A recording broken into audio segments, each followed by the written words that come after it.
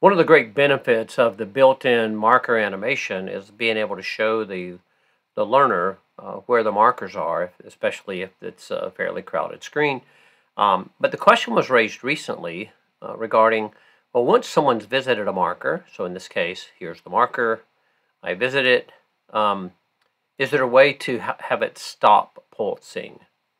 And currently, as far as the built-in pulse goes on the marker, answer is no.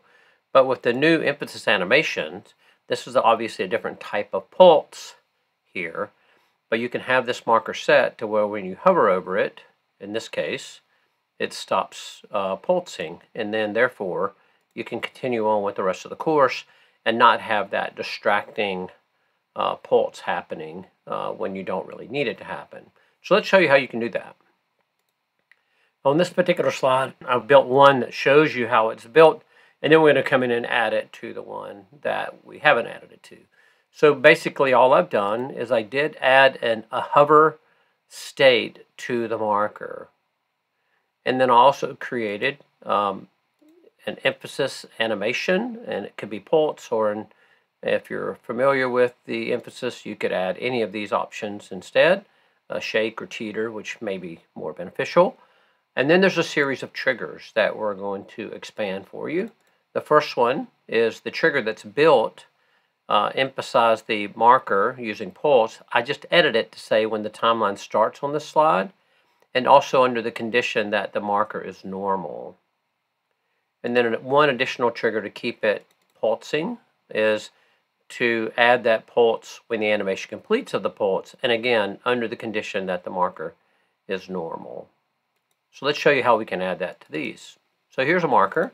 I'm going to come in and remove the pulse option from that marker, and I'm going to add instead an emphasis animation. And this time I'll choose the teeter, just to give you a different example of what it could look like. So the teeter is here, and it's saying by default, emphasize this marker using the teeter when the user clicks. I'm just going to say when the timeline starts on the slide. Now, right now, that's just going to be, you play it, and it's going to automatically teeter the timeline starts, but only that one time. And it was very subtle. You might not have even noticed it if you weren't paying attention. So there's a few things I'm going to do to enhance this. First, I'm going to go to the effect options and make it a little bit more aggressive teeter.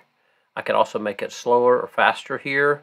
And then I'm going to add another trigger here in a moment to replicate that. But first, to be able to turn that animation off, I'm going to add an additional state. So I'm going to hit Edit States.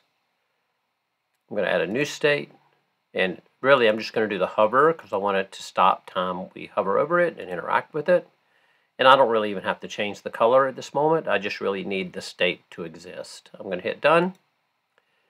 And now I'm going to add a condition to this and say, under the condition that the object, the marker, is equal to normal. That's really the only time I want it doing that. And now I'm going to create a new trigger. I can duplicate this one. I'll just create a new one from scratch. That'll also be emphasize the marker using teeter when the animation completes of the marker, teeter, under the condition. Also, again, one of these conditions probably isn't needed, but it's nice to go ahead and have that consistency there. So now you'll see how this plays when I preview the slide.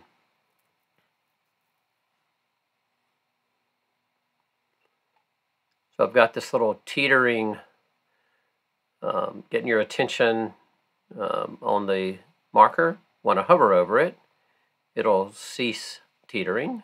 When I can click, I can interact with it. Now when I leave, it doesn't teeter anymore. So it would only be teetering on the ones that I have not interacted with.